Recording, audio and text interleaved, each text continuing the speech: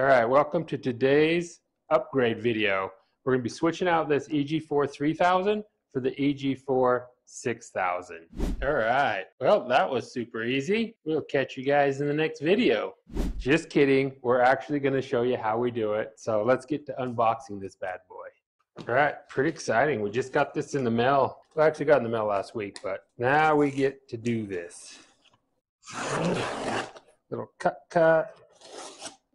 Well, we got cardboard. Oh, hey, that's your template, I think. Not 100% sure. Yeah, that's your template. Look at that. It's got your holes punched into the cardboard to mark where all your screws go. That's going to be pretty handy for some people. Probably not for me, because I'm just going to slap it on there and throw some screws on it, because as you can see, we're still in the middle of the remodel. So this is going to be a temporary system still rolling around. Good sturdy packaging. Well, there's our Wi-Fi dongle, looks like. So interesting, this doesn't have an antenna on it like this one. A little more compact too. That's going to be cool. So I like these myself so I can monitor it with Wi-Fi. But from what I understand, if you don't want to be hooked to Wi-Fi, you don't need to hook that up, and you can do everything manually. Okay, so we've got some kind of communication cable, another cable. I'll have to figure out what's what there. Instruction manual. Oh, mounting bolts. Cool. Good thick instruction manual. Got this. Ooh. It's a good thing it says do not eat. I was about to eat that. That looks yummy.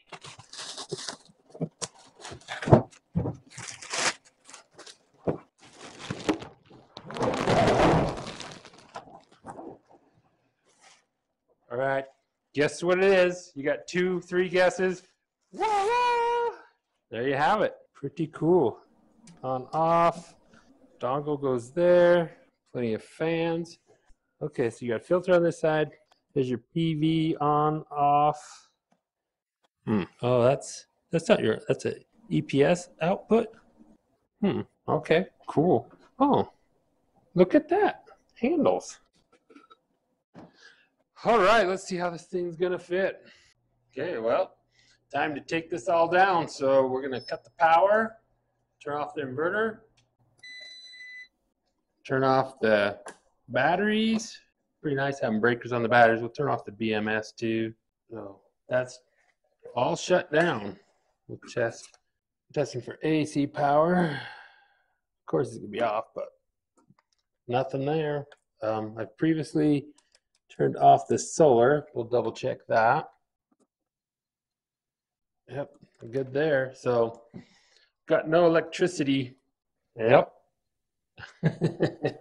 All right, just start unhooking everything.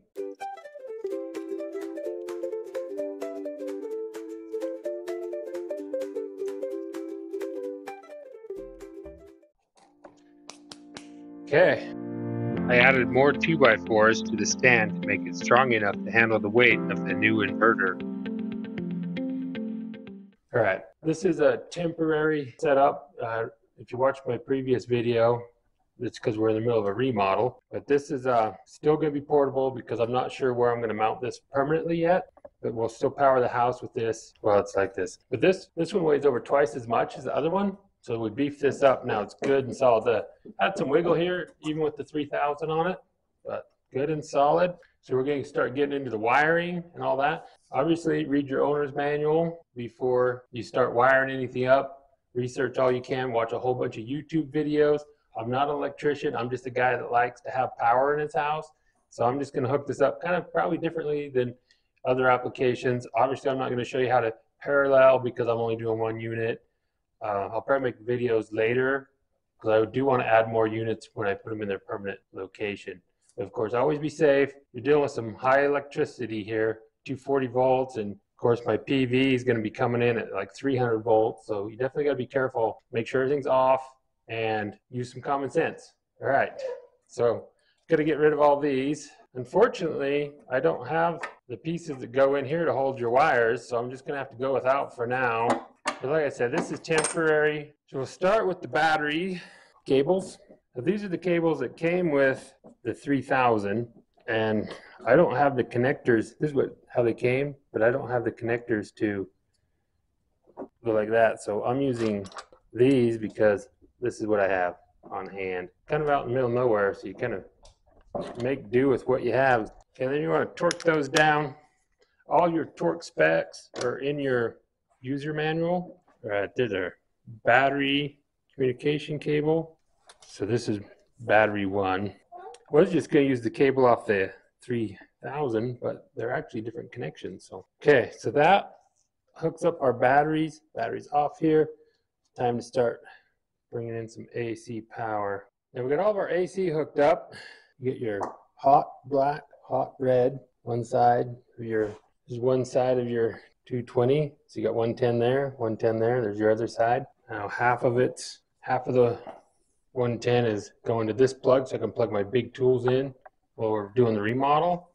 And the other half of the 110 with the black here going into this cord, which runs in and powers the house, which is powering 3 deep freezers and a fridge all the time, washing machine, swamp coolers, all that kind of stuff is where that's going.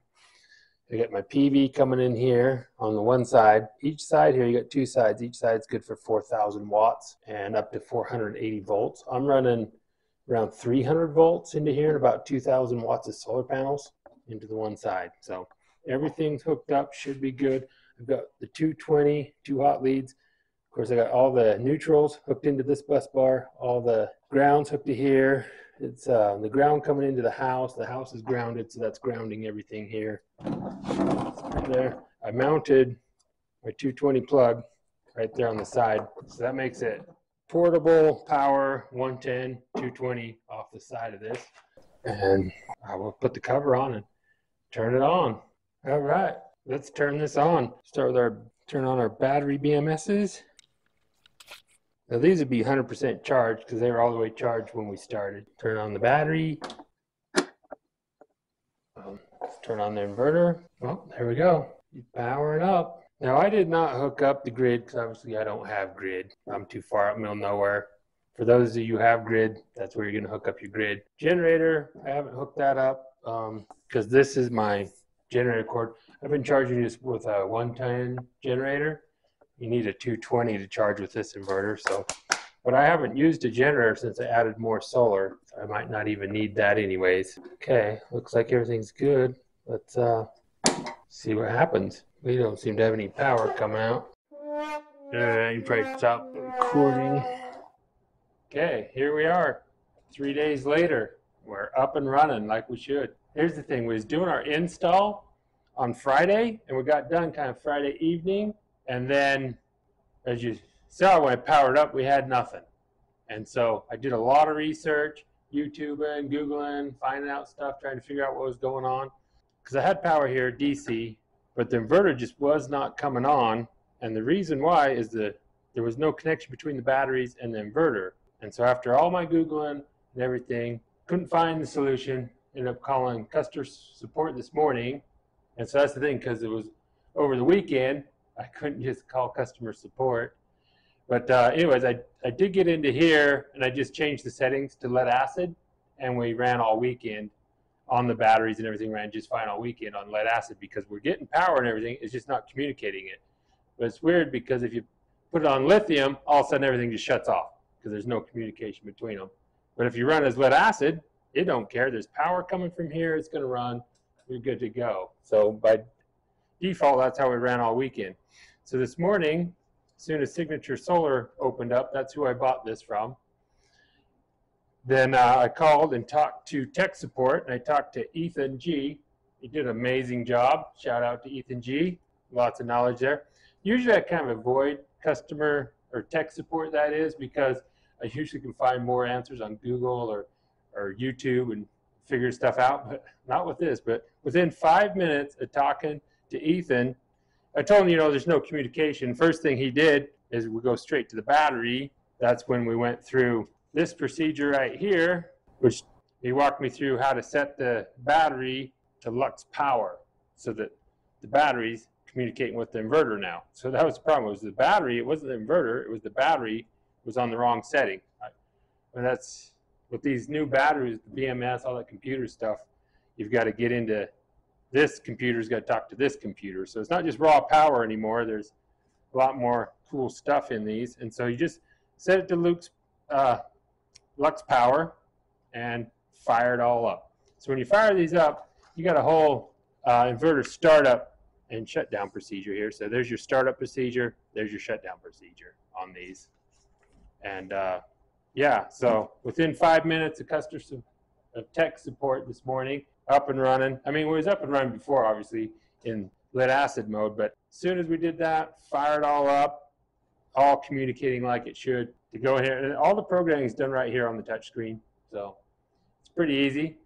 So after that, after I got all communicating there, then I hooked up the Wi-Fi dongle, and let's show you how that goes. Okay, so I've got the Wi-Fi dongle all hooked up, screwed on. You can see I got 3 lights on. That means it's working right. I gotta say, when we were installing this, these handles were definitely nice for doing that. So this is really easy, and then you go to your, you gotta download the EG4 monitor app, and then set up an account in there. So that was one of the things I wasn't able to do until this morning as well, because I did not have my customer code. And come to find out, customer code is super easy. It's just signature, capital S, signature, because signature solar. So that's your customer code. So this morning I set this all up as well. I'm really liking this app, actually.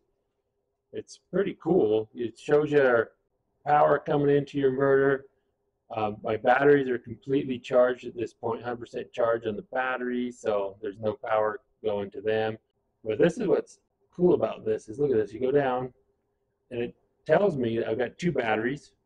It automatically knows how many batteries, capacity of the batteries, the BMS limit charge. It's got all this information in there. And then this is really cool here too. Look at this. On the very bottom here, we got the line 1 and line 2. This is telling you how much power is coming out of each leg of your inverter, which is pretty cool. So right now I'm only using the one leg at 321 watts. This is power in the house. So one fridge, 3 freezers, swamp coolers on right now. So all the power coming from the solar panels going directly to all that because the batteries are charged. And line 1 is just sitting at 15 watts. I think that's the idle consumption or something. So what we're going to do here, we're going to turn on a heat gun. Now this is the heat gun that I wasn't able to run on the 3000. And I think it's because it was the wiring in the house or a combination. I was on a long cord. Because I did take this heat gun and plug it directly into the 3000, and it ran it just fine. So it will, the 3000 will run it. So I'll go over to here. I'm going to hit refresh. Let that load in. You see that? Now line 1 popped up. We're running 1,160 watts. So yeah, we got line 1 and line 2 running now. So yeah, that's pretty cool. As you can see, I've got line 1 is just hooked to this 3-way, so I can plug whatever I want into it. As all my power tools are going to go into this as I do the remodel. House and tools powered separately. I think that's going to help a lot on my powering. All right, let's see what all this thing can run. All right, there you have it. No problem running this, which I think had more to do with wiring distance for something than anything else.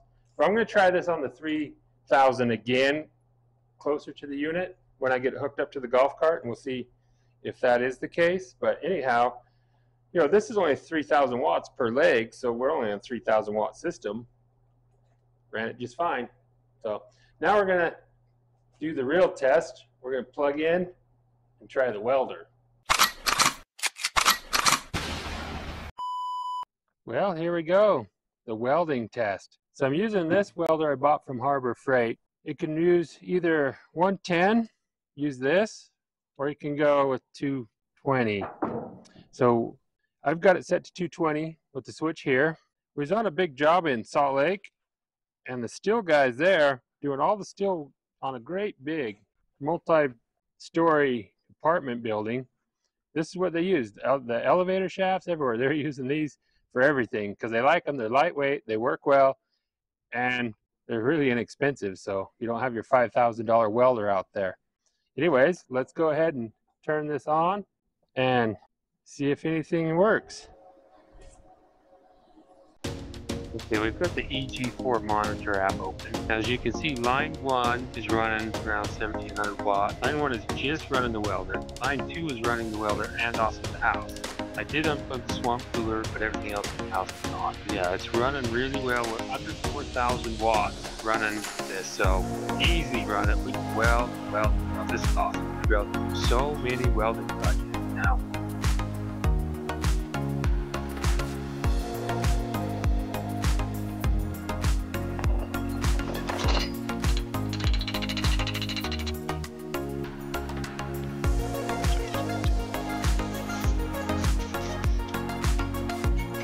Okay, so this is the generator I've been running the welder with, a Champion dual fuel. I was running it on propane when I was welding. It'd run the welder really well, bogged down just a little bit, but good. The inverter ran it really well, really good heat, and really happy with it. It was under 4,000 watts with everything, the house on and welding, so really good. The golf cart here in the background is getting a lithium battery upgrade. That's what's going on with it. All right, I'm really happy with that weld test. That is awesome. I'm so excited to be able to weld every day. I bet I could weld 1 to 2 hours a day and still have plenty of power to power the house. It's so nice having just 220 right here, ready to go. You know, most of the time we're running the generator. What I don't like about the generator is you're running the generator, it's sitting there running, burning fuel while you're monkeying around, moving stuff, doing stuff, and making noise. I just love stuff like this because it's only consuming power or giving you power when you're actually using it. So it's charging the batteries. If you're not using the power, put your stick to the metal and start welding. Now you're using power. Let off, talk to your friend. You don't have a generator just burning gas. Love this stuff. I gotta say, the batteries, so impressed with lithium batteries. I'll never be able to go back to lead acid for never, ever, ever. Love them. And this inverter, I just love all the built-in breakers and everything. You know, you got your PV disconnect and everything all built in. So simple. You just hook it up. Software, I struggle with that a little bit just because it's new to me. But now that I've done it, I'll be able to do this so much faster, learning it. I'm really just going to stick with mostly the same equipment, just learn it really well. There's a lot more settings I can play with and a lot more to do. You know, this thing will start your generator. There's a lot of settings on there I haven't messed with, so it's really cool. The value here is amazing. 20 years ago, this would have cost you $4,000 to $5,000 just to do what this inverter does. The technology now, amazing. Love it, love it, love it. Yeah, all I can say is I'm so excited. Just keep playing with it, doing different things. It's so tempting just to unhook the house and wheel this around doing stuff, throw it on the golf cart, the back of the truck, and take it around wherever you need 220. It's pretty tempting, but it does need to power the house, so I guess I'll have to leave it here. So yeah, if anybody's feeling generous, use my links below. When you buy anything from Signature Solar, I'll get a little kickback, and that'd make me even happier. But thanks everybody for watching, and catch you in the next video.